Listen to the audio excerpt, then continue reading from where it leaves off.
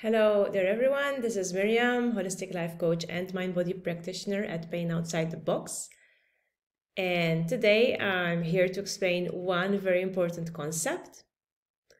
So some people ask me, how long did it take other individuals with similar chronic symptoms to recover via the TMS mind body approach to chronic pain?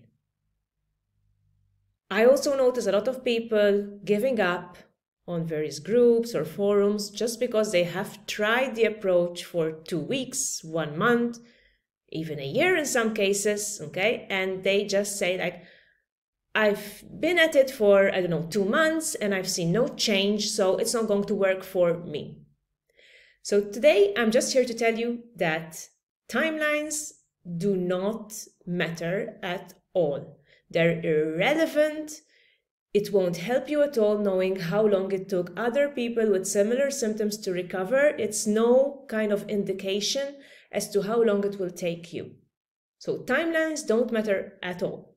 What matters is whether the individual has managed to achieve a mindset shift or not. So what is a mindset shift? So a mindset shift is a shift, a change in the way that you react to your symptoms, and also maybe to life stressors and to the world and life in general. Okay, but let's talk about your relationship with symptoms here, because it's the most fundamental for the purposes of this video. So the idea is that you need to shift from feeling upset, disappointed, helplessness, frustrated, okay, at symptoms, to feeling more okay with symptoms, more empowered, okay, and more, feeling more trust and confidence in your body's ability to heal itself and for your symptoms to fade away. Okay, so in a nutshell, it's a change from feeling upset or scared at symptoms to feeling empowered and more calm and okay. All right, so that is the mindset shift required. And some people manage to achieve this shift just after reading a book because they're so inspired and so convinced that this is what will work for them, that the shift takes place and they experience a disappearance of symptoms within a few days. For some people, they never manage to achieve this shift. And I'm not here to blame these people for, doing something incorrectly, okay? Because I know that everyone's situation is different, okay? There are some individuals who may be living in a very toxic environment, very toxic situations, okay? Who may have had a long history of symptoms, who may have been discouraged and received all these negative messages about their body, who may have had really negative and shocking experiences, okay? So of course, it will be more challenging for them to start feeling suddenly, all more empowered and less upset at their symptoms. Okay, so it all depends as well on a person's background and situation. And this is not to cause you to give up just because you've had pain for a long time and just because you've had, tough situations in your life or just because you're living through a highly stressful time. No, you can always achieve this shift. But I'm just here to tell you, at the things that you have to look at in order to start achieving this shift, okay? So if you're serious about this, forget about timelines and start having a look at all the things that are causing you anxiety in your life, including the pain itself, okay? If there are other issues, you might need to work with a therapist or counselor. Ideally, a therapist who also knows a little bit about MindBody Syndrome, okay? If the major problem is still your relationship to the pain, the way the pain makes you feel, you would need to work with a TMS coach or practitioner, right?